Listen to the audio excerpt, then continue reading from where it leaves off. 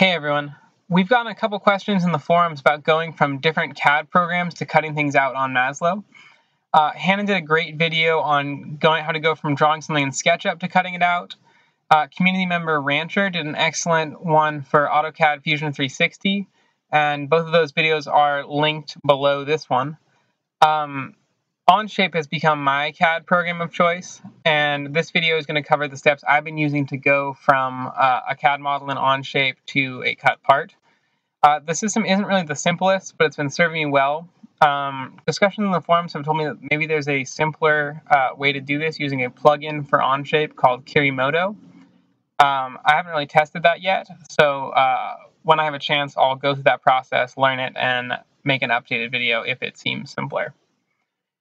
I like OnShape because it lets me design each part individually and then assemble them into the final object to test how they'll fit together, then export a 2D drawing of all the parts at once to cut them.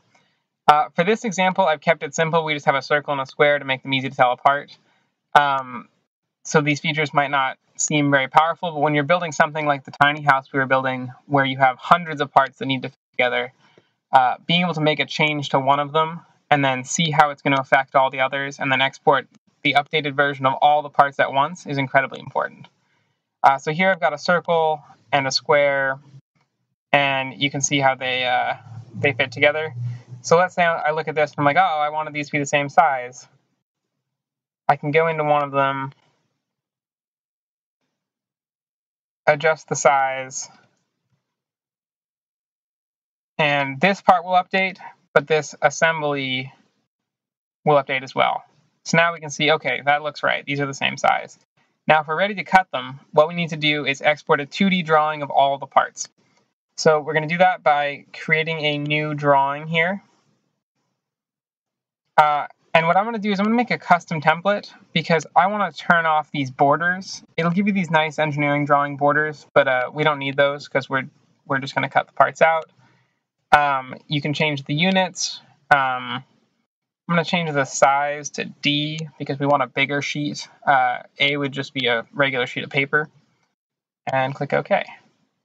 So now what we have here is a 2D drawing file. Think of it as like blueprints. Normally people would use this aspect of the program to create blueprints.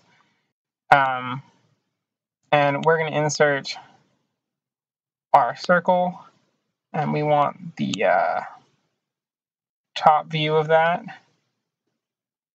We'll put that there. And let's also put in our square.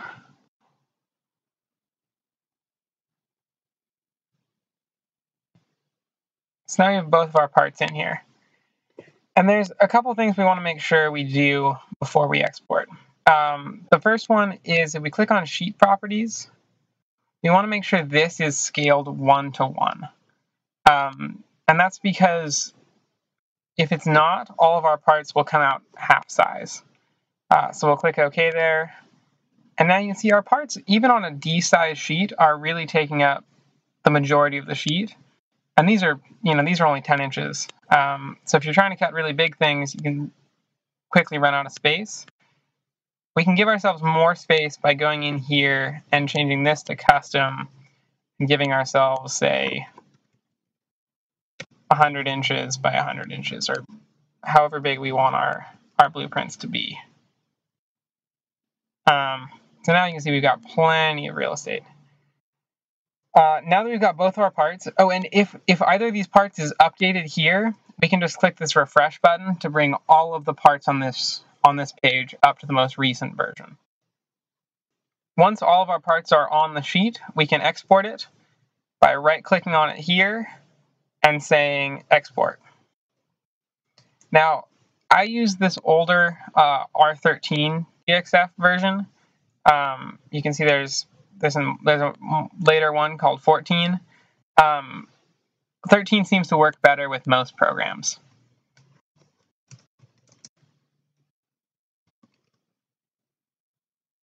And all we do is click export, and that file will automatically download.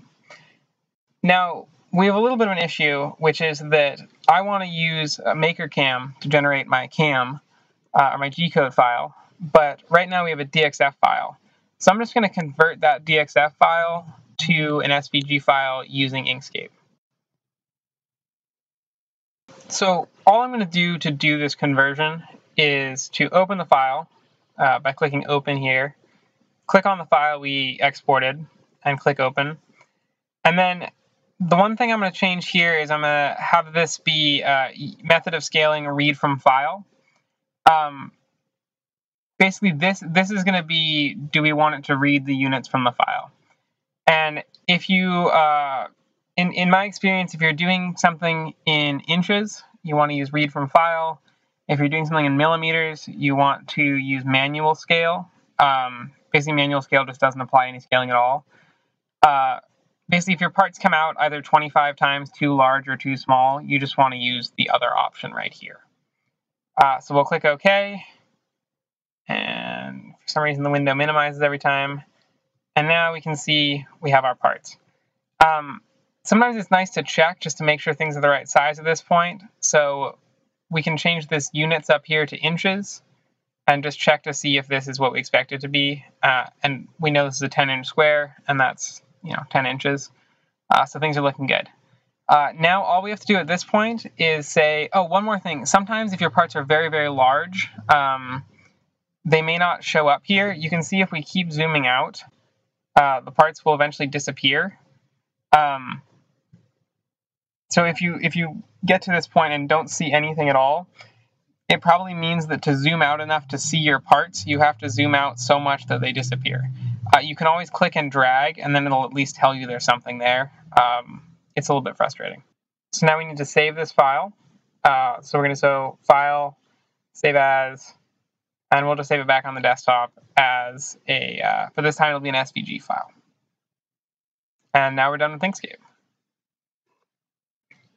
Here in MakerCam, we need to adjust one setting before we can open our file. So to do that, we're going to click Edit and then Edit Preferences. And we need to change this SVG import default resolution to 96. And basically that has to do with the way Inkscape has saved the file. Why exactly we have to do that? There's a discussion about that in the forums, but we have to. Now we should be ready to set up our cut just like we would normally. So we'll open our file. There are our parts. I'll put them a little closer to the origin here. We'll just cut each of these out. Let's say we're using 1/2-inch plywood. It's nice to name these. Cutting on the outside. This will just make it go a little bit faster. We can be a little more aggressive than that, and we should be good to go. And let's add tabs to these as well. So you can see now there's a green line showing that we're going to cut around the outside each of these parts. So let's add some tabs to that. And let's add a tab every 10 inches. And we need our tabs to be at least 1/2 inch wide because we are using a 1/4 inch bit. So we can just, I try to move these away from the corners. It just makes them easier to cut later.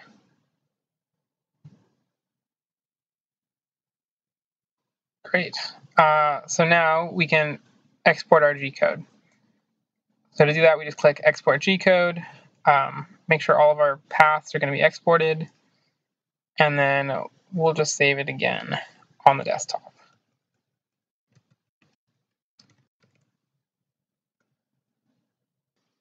Once we've generated our Gcode file, all we have to do is open it in ground control. So we'll just go here.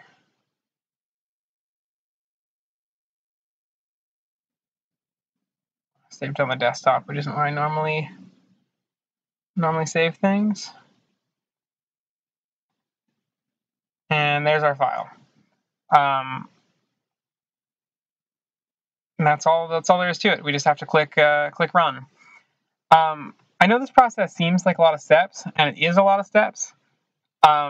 This is a process I came up with while we were working on the tiny house, and we had a very limited time to get that project done. And so sort of as soon as I found a system that worked, I stuck with it, and it worked reliably. And it works really well if you have a big project with many, many parts, and you absolutely have to know that all the parts are up to date and the current version. So it's not necessarily the simplest or quickest way to do that, but it does work well.